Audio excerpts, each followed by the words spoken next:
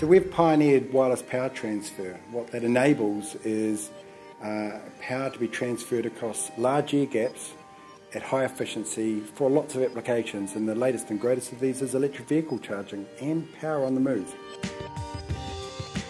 Going to a wireless world is something we're all looking for. Really where the nutshell and the excitement is in somebody's home, in applications that we use every day, and so we're starting to see this proliferate into handheld devices, but actually into vehicles, and making it possible for people to accept the technology because it's easy and it's intuitive.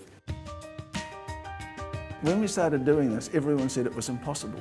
And we couldn't get funding because people said that's impossible. And the only people who would give us money were UniServices. All the other funding agencies weren't interested. It was too risky to even consider. We made a model system and we showed it to 26 different companies before one of them said, wow, we really like this, we'll go with it.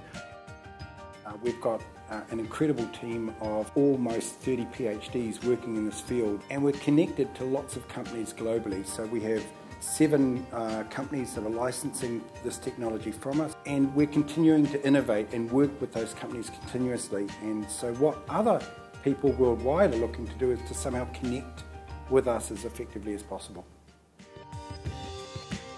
So if you'd asked 3 years ago of the car manufacturers, was this technology going to be taken on board? The answer probably would have been it's unlikely. Today it's a no-brainer. They basically all said this is the way of the future, we're going this way, we've got to standardise it. In fact, we need the standards to catch up quickly.